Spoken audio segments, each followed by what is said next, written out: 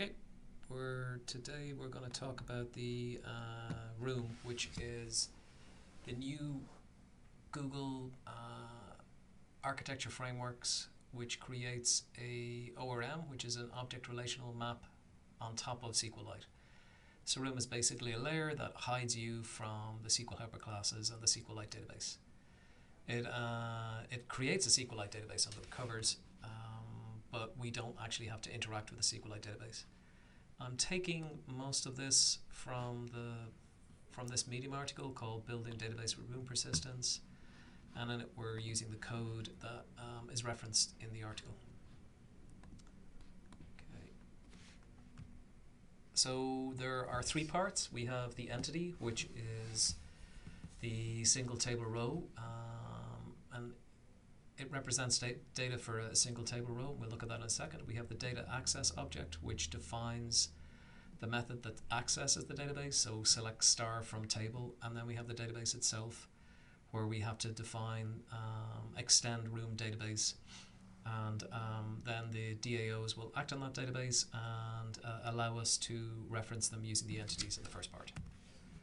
So how do we create a Room project? Well, we create a new project in Android Studio. We add the dependencies in the build.gradle file. We create an entity called user. We create a database data access object using an interface, and then we create a database holder called app database. And then we add the users by changing the empty activity to just add a new user each time.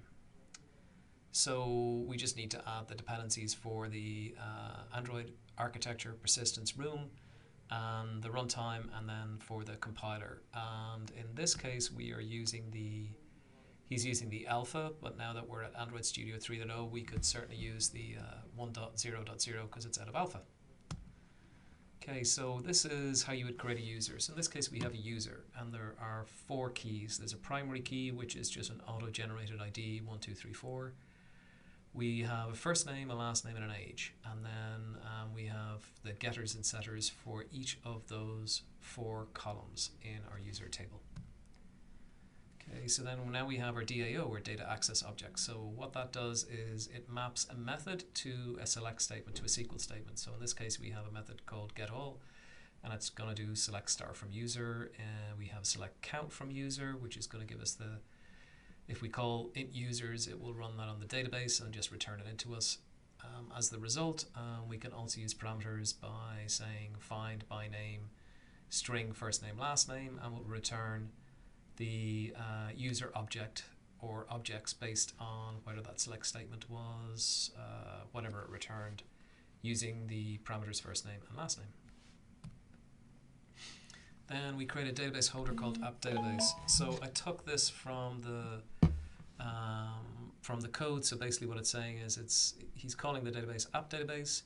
It is using the user class as the entity. Its version is 1. It extends room database, and it uses the user DAO. And then we have, in order to create the database, to get the app database context, we have a database builder, and you'll see a lot of this in Android, where basically you call a database builder and then you add a bunch of parameters afterwards to define how it works. So in this case we have database builder, get application context, we're using the app database class, and the name of the database is user database, and we're going to have allow main thread queries, and then .build will just build it because it's a builder method. And we also have a destroy instance where we can destroy it too as well. Okay, so to add users, you have to be able to use Room, basically if we want to have a bunch of functions, we would have an add user, which was insert all user, which gets called by the second method, which is populate with test data. So this is the guy who wrote it. So AJ Sani, and he's 25. So remember, it's got 4 columns. The first is a primary key, which we don't touch, so we just enter AJ Sani 25, and then we say add user db user, passing in this user object. And then when we say add user, it will insert the user into the app database using the user that we just defined in our populate with test data. Okay, and if we want to delete users, we can call a function called nuke table, which will run the query called delete from my table. Okay, you can also migrate existing apps to Room. So you add Room libraries to your project, create an entity class for each table, create a DAO interface defining database access models. Create the room database class listing entities, which we just had, and then add the DAO, and then create the database object using the room class.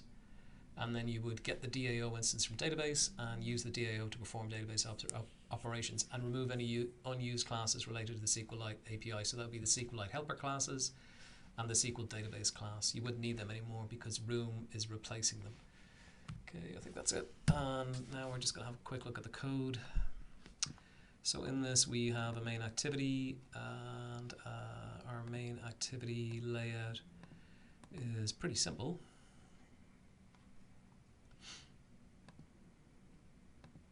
It's not coming up. I can show you what it looks like. And oh, there it is. Okay, so it is very straightforward. We have basically a click here, and every time that you click here, it's going to add that user again, the AJ user that we saw before. We have a main activity. We have a DAO, which we just looked at, which was our data access object. Probably should start with the entity. Let's look at the entity first. We have the entity, which is the primary key, auto-generated, so we don't touch it. We have our DAO, which is the methods that we're going to use. We have our app database, which is creating the database, and then we have our main activity, which is calling the database. Okay, if we run that, basically it's going to fire up the emulator. I used the an emulator that was using the API, the Google API API.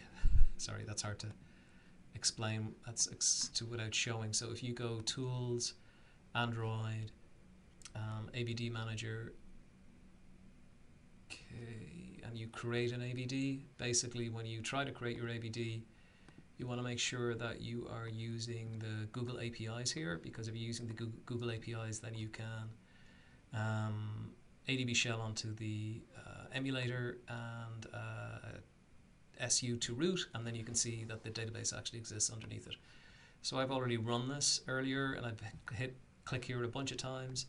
So if I'm in the platform tools directory, so if I run the Android device bridge and do shell to log onto the emulator and then do SU, I'll see this. So I'm now in the top level directory. I want to go to data. If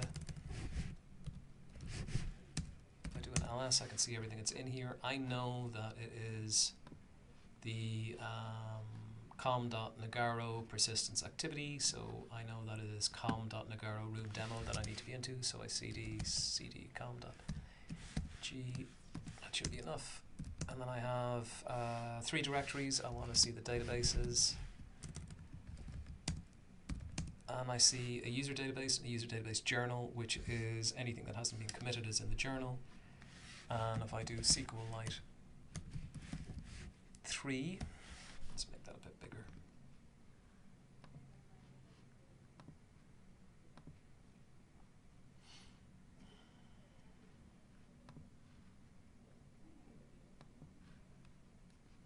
Mm-hmm.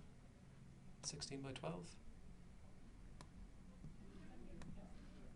No, that's terrible.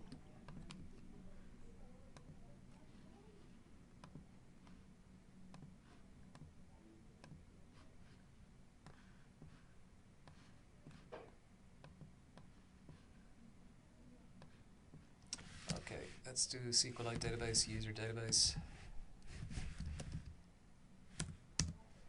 And if I do .dump, which will show me everything in the table, you can see that it is a SQLite database. So what we did was we created a table called user. It's in room or master table, which is set up by room, and then it has 3 values because I clicked it 3 times. So it has values 1, 2, 3 for the 3 users that are in our user table. Okay. And that's it.